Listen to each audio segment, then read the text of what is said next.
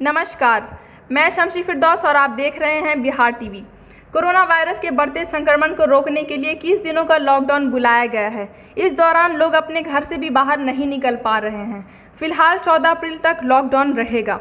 इस दौरान सरकार कई फायदे भी लोगों तक पहुंचा रही है, लेकिन कुछ लोग ऐसे हैं जिनका वोटर आईडी और आधार कार्ड में गलतियों के कारण वे सरकारी फ़ायदा का लाभ नहीं उठा पा रहे हैं।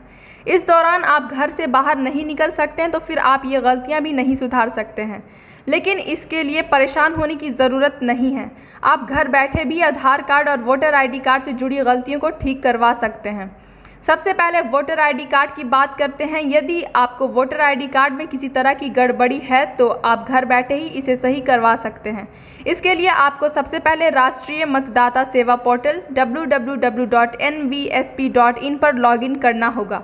उसके बाद आप अपनी ज़रूरत के सेक्शन पर क्लिक कर आप उसको सही कर सकते हैं।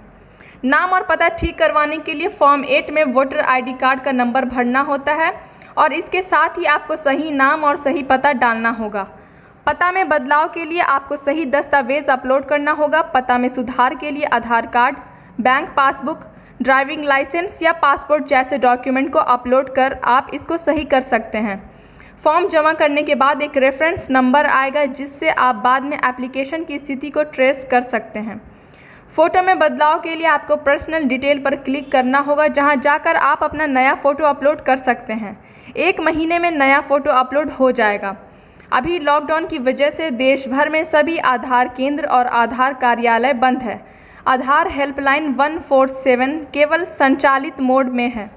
UIDAI ने जानकारी दी है कि इस दौरान ऑनलाइन सुविधाएं उपलब्ध रहेंगे, मतलब आधार ऐप का इस्तेमाल कर सकते हैं।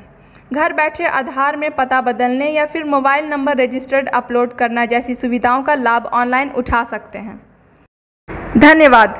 इसी प्रकार की ताज़ा खबर तुरंत पाने के लिए हमारे चैनल बिहार टीवी को सब्सक्राइब करें और बेल आइकन को प्रेस करना ना भूलें।